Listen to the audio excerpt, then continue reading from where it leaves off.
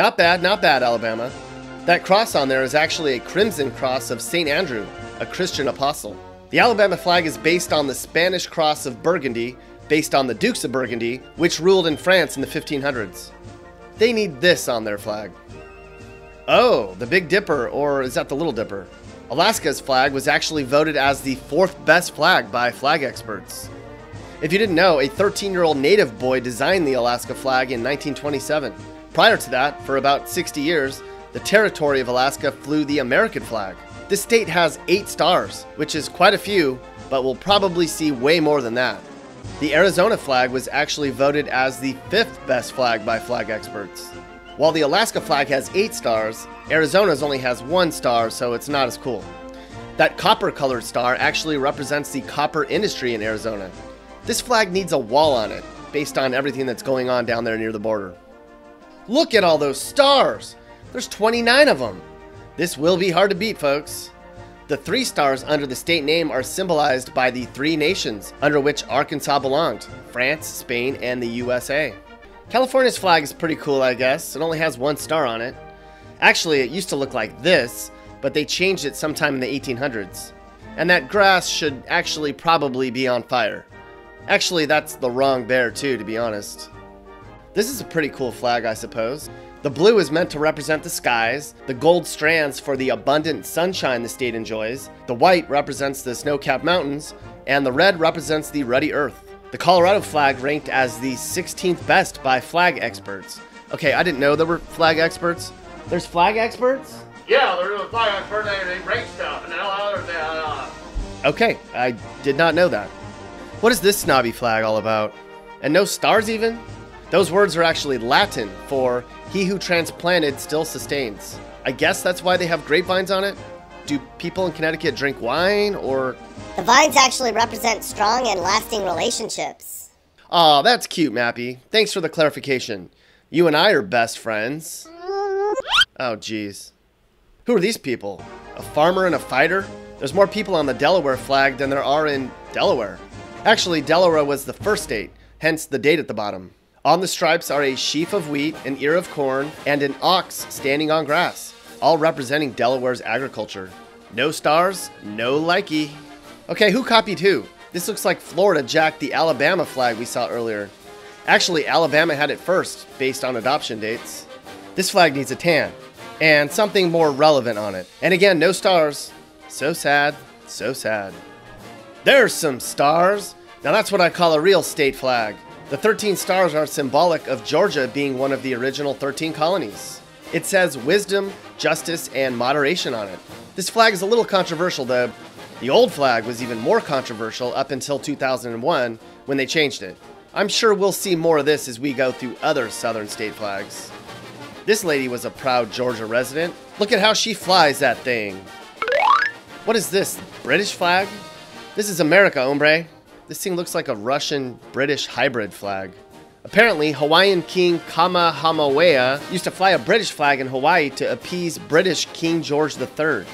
Then, during the War of 1812, Hawaii started flying the US flag. In 1845, they combined both flags into this mess. Here's what the governor of Hawaii's flag looks like. At least this one has stars on it. Man, there's a lot going on in this flag. Idaho's seal was adopted in 1863, and it was redrawn several times before it was finalized. You think? Looks like the whole damn state got to add something to it. The Latin part says, "Let it be perpetual." There's a justice in there and a minor. There's some trees, an elk, a moose, a bunch of food, some flowers, mountains, all of which you can find in Idaho. But where's the potatoes? I'll stick one right here. Hey, now this is a cool flag. A big old mean eagle looking like he's gonna mess somebody up. It's got Lake Michigan in the background and a cool sunset. And 13 stars too. The dates on this flag represent the year Illinois became a state, and the year in which the Great Seal of Illinois was redesigned by Illinois resident Sharon Tyndale. This video brought to you by Mike's Barbecue On Route 32 in Terre Haute. Come on down, we got some great food. That's Mike's Barbecue. Holy stars, Batman. 19 stars, fella. Those 19 stars represent Indiana being the 19th state to join the Union. The gold torch represents liberty and enlightenment. Did you know they copied the Indiana flag for Gotham City's flag in Batman? That's a really good find, Mappy. If you're Batman, does that make me Robin? Does anybody else think this flag reminds them of Walmart? Or is it just me? Let us know in the comments below. Moving on, we come to the state flag of Iowa. Hey, this just looks like the French flag with an eagle on it and some duct tape. Anyways, the flag reads, "Our liberties we prize, and our rights we will maintain." The eagle part's cool, but no stars for this sucker. 34 stars? What the? This flag was actually voted as the third worst by flag experts. Why in the hell would they do that? How do you become a flag expert anyway? It's got the Rockies in the background. The river and steamboat signify commerce. There's a wagon in there because people cut across Kansas to head west. There's Indians hunting bison, that's cool. The Latin phrase at the top means, "to the stars through difficulties." And it even has a flower on top. This, dear Americans, is a true blue flag. The guy on the left is supposedly Daniel Boone, who helped explore Kentucky, and the man on the right is Henry Clay, Kentucky's most famous statesman. Supposedly. Hey, this is interesting. A mama pelican feeding her little pelican babies? Does the mama bird get money for every baby bird? JK, Louisiana, don't send me any hate comments, I'll just delete them. What the hell's going on here? Who's the guy in the pirate outfit? Apparently Maine is trying to play up their connection to the ocean here in this design. By the way, dirigo means I lead in Latin. You lead what? The Maine flag used to look like this. I think the old one's way better, Maine. During the Civil War, the Maine Volunteer Infantry Regiment used this flag. Now that's a flag. Okay, so this flag bugs me. It was voted as the second best flag by those flag experts, but I think it's lame. I know, people in Maryland are gonna hate me now.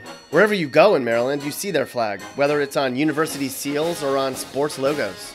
The flag features a 17th century heraldic banner with the colors and shield from the coat of arms of Sir George Calvert, the first Lord Baltimore, for what it's worth. Interesting. The arm and sword represents Miles Standish, a British military officer hired by the Pilgrims to protect them on their trip to America on the Mayflower. The Latin phrase says, "By the sword we seek peace, but peace only under liberty."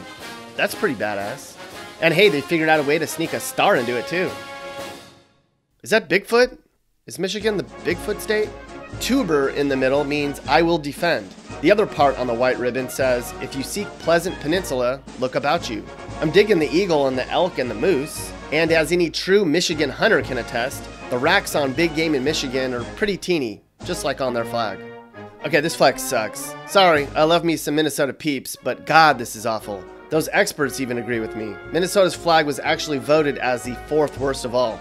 There's a guy plowing and the Indian guy's laughing because he's not working hard. I don't know what's going on here. The French phrase, "Le tu le" means the star of the north. But Minnesota's flag does have 19 stars on it, which will help it tremendously in our final rankings at the end. This flag still pisses off a lot of people. Here, let's make it more PC.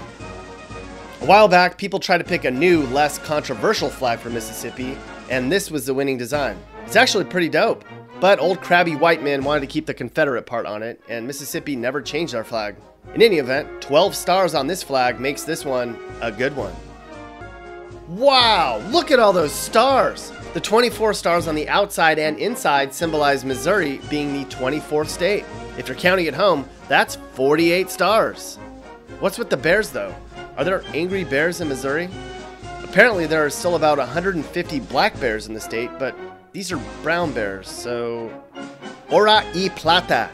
Even I remember from Spanish class, that means silver and gold. Those are symbols of Montana's mining and farming history.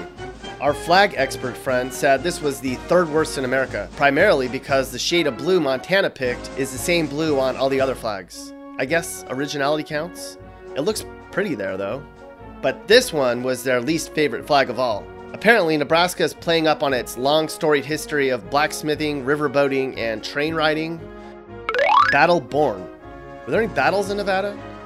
Apparently, this is interesting, Nevada became a state during the Civil War, hence battle born. West Virginia was also battle born during the Civil War. Anyways, I kind of like the flag, it's simple, and it has a star. Those 9 stars on the outside signify New Hampshire being the 9th state to join the Union.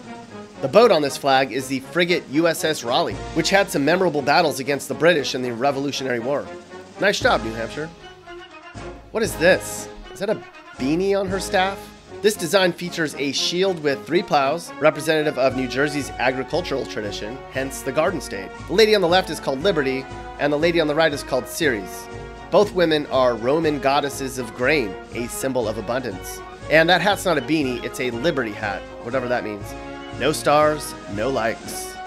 All flag experts agree this is the best flag of all. It's pretty cool looking, I suppose. The red sun symbol in the middle is from the Zia, an indigenous tribe with a reservation in New Mexico.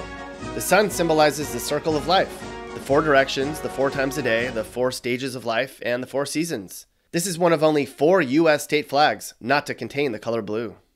New York's flag looks like a ripoff of New Jersey's flag, but New Jersey had their design first, making this a bootleg version of New Jersey's flag. Hey, my home state flag. Simple, patriotic, a star. That's really all I have to say about that. This is pretty America. That fan shape is a symbol of the birth of a new nation, the United States. And 13 stars. Awesome. Bye, North Dakota. Oh, why did Ohio have to be all different? That triangle shape is actually called a burgee. It's used primarily on sailing ships. Ohio does have a very large border with Lake Erie. Wow, Oklahoma, you've got everything you need here to fight a vampire, crosses, a stake, and poison ivy? This flag features a traditional Osage Nation buffalo skin shield with 7 eagle feathers on a sky blue field, according to Wikipedia. Also depicted are 2 symbols of peace, the plain-style ceremonial pipe representing Native Americans and the olive branch representing European Americans, also according to Wikipedia. 34 stars! Now that's a flag, son! Oregon is the only 2-sided flag in our collection today. The front consists of the Seal of Oregon with a Conestoga wagon, a boat, and some other stuff that probably means something to the people of Oregon. The back is a beaver. An interesting fact, Paraguay is the only country to have a 2-sided flag, but they don't have beavers in Paraguay. This is pretty regal. I'd be proud to fly this flag above my house. The crest in the middle is adorned with symbols of Pennsylvania's strengths, a ship carrying state commerce, a clay red plow, which is a symbol of Pennsylvania's rich natural resources, and 3 golden sheaves of wheat representing fertile fields. You guys couldn't work a star in there somewhere? Wow, a white flag. Rhode Island is only the 24th whitest state in terms of race, by the way. The gold anchor symbolizes hope, and in case you didn't know that, they put the word hope underneath it to emphasize the fact. Again, 13 stars symbolizing the 13 original colonies. This looks like a cool flag to fly on your boat while cruising around Narragansett Bay. South Carolina is the palmetto state, hence a palmetto tree prominently depicted. During the Revolutionary War, South Carolina troops wore hats with crescent symbols on the front, hence the crescent symbol on the front. The indigo blue is important since South Carolina troops wore indigo colored uniforms, and since the indigo crops have played such a prominent role in the industrial development of the state. This is just a mess. The South Dakota flag was voted as the 6th worst state flag, primarily because it has the state name twice on it for some reason. The gold triangles represent the sun's rays. The old one was way better, in my humble opinion. And I'm a total YouTube star, so my opinion matters greatly. Nice looking flag with 3 stars there, Tennessee. Those 3 stars represent the 3 grand divisions of the state: East Tennessee, Middle Tennessee, and West Tennessee. The blue circle around the stars represents the unity of the grand divisions of the state. The blue bar at the edge of the flag was just added to break up the crimson color, apparently. Their state flag is also featured on the Tennessee Titans logo, as well as on the Nashville Predators logo. People in Texas worship their state flag, and you can see why. This is so America. That single white star is why they call it the Lone Star flag, and why they call Texas the Lone Star State. The star symbolizes Texans' solidarity in declaring independence from Mexico and Texas's independence in general. It's highly popular among Texans and is treated with a great degree of reverence and esteem within Texas. And, I always knew the whole time, I swear, the actual designer of the flag is unknown. Fellow Americans, how can we not agree this is what a flag should look like? Let's take a second and appreciate this flag's perfection. With its mountains and valleys, Utah. With its canyons and streams, you can go anywhere, but there's none that compare.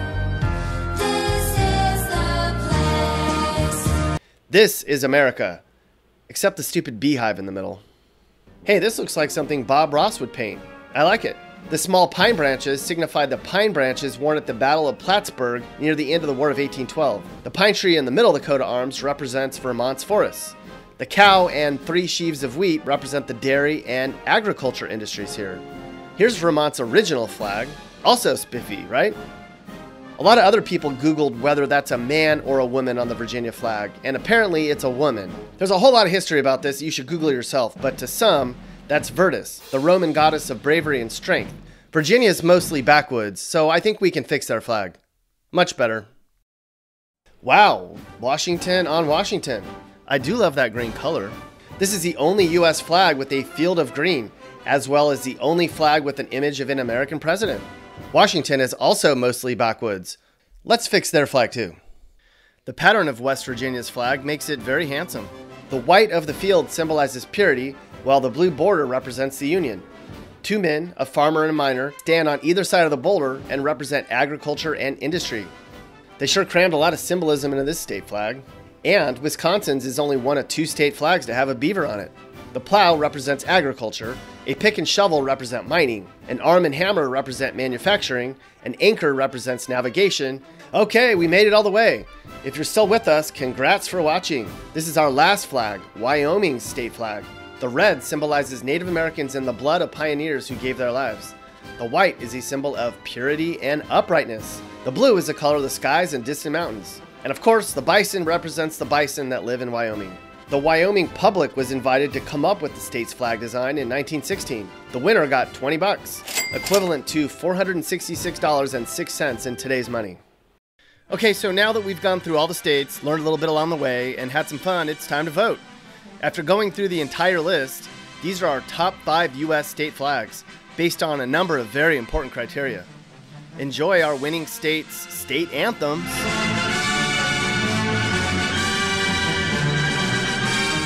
That's it. If you live in one of the states with the most stars on their flag, you're lucky. And if you live in a state with a lame state flag, well, then start writing letters. Maybe you can make some change one day yourself. The end.